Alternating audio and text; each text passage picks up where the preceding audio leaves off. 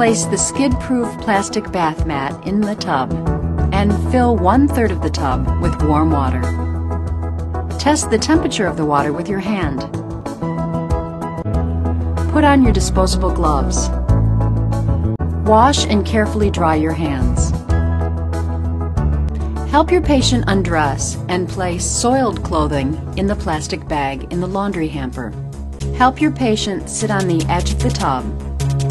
If there's a grab bar on the back wall of the tub, have the patient hold it with one hand. Swivel and lift both legs into the tub. Encourage your patient's independence. From the back, support your patient under both arms and help him slowly lower his body into the water. You may need to assist in such areas as the patient's back and to rinse off all soap with a shower extension or a pitcher. If it's shampoo time and the patient cannot do it himself, you can have him hold a dry, folded washcloth over his eyes to protect them.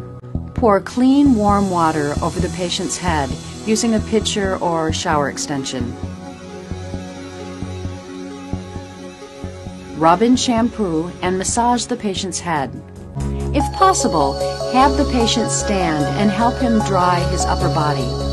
Otherwise, dry his upper body and arms with him sitting in the tub. Let the water out of the tub. With a towel over his upper body, help the patient sit on the edge of the tub. Support the patient and help him swivel his legs over the edge of the tub.